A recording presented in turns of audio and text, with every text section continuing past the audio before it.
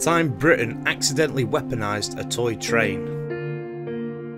In 1940, the British government commandeered a small railway in Kent, specifically the Romney, Hythe Dymchurch Railway, due to its length and proximity to the southeast coast. The War Cabinet believed it to be essential for transport of troops, ammunition, and for meeting other assorted wartime needs.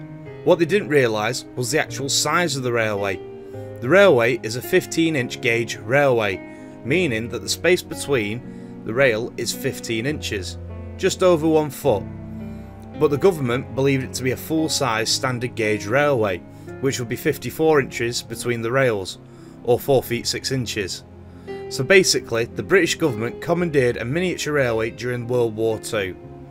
This is because on a map, a railway line, whether full-sized or miniature, will appear the same, and thus the government made the error of believing this would be just the bog standard, conveniently placed railway to suit their needs. So they just had to make do.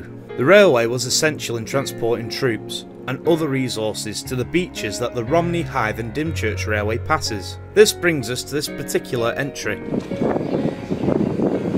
This engine is...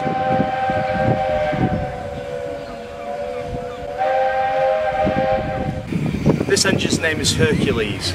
It was fitted in the Second World War with armour plating, along with an armoured train. This train carried 2 anti-aircraft guns, and the idea was that it would patrol up and down the Kent coast and shoot down any enemy aircraft. Now, there have been 2 confirmed aircraft that have been shot down by this train.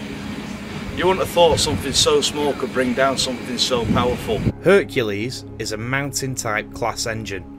With its 4/8-2 wheel arrangement, it is a very strong and powerful locomotive.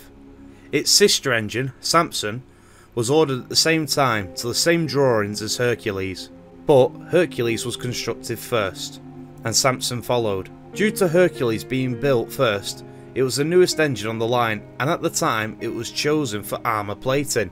Unfortunately, on my visit to the Romney, Hythe and Dymchurch Railway, Hercules herself was not in steam, however Samson was, and since these engines are completely identical aside from colour, a lot of the footage you see is actually Samson, the difference being Hercules is painted red and Samson is painted blue.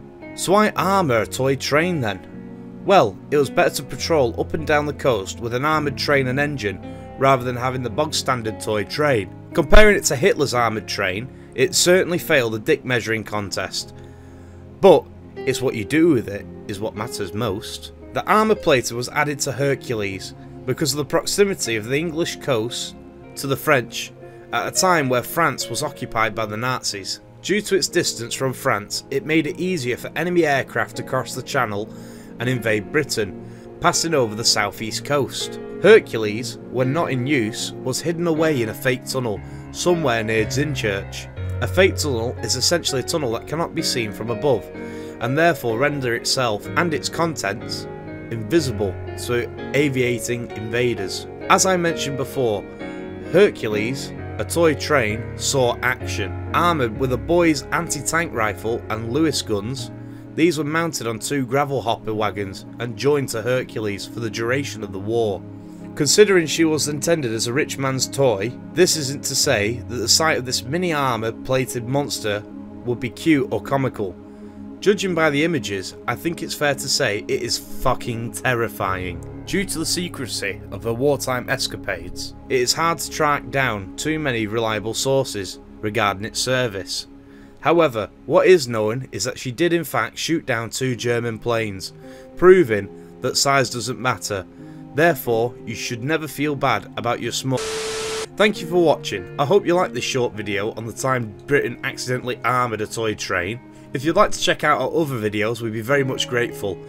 And if you like this video, like it, share and subscribe. Please consider sharing it with a friend. Maybe invite them round to your house, tie them to a chair, pin their eyes open and forcibly make them watch every single second of this channel's content. See you in the next one. I've been Connor Jones.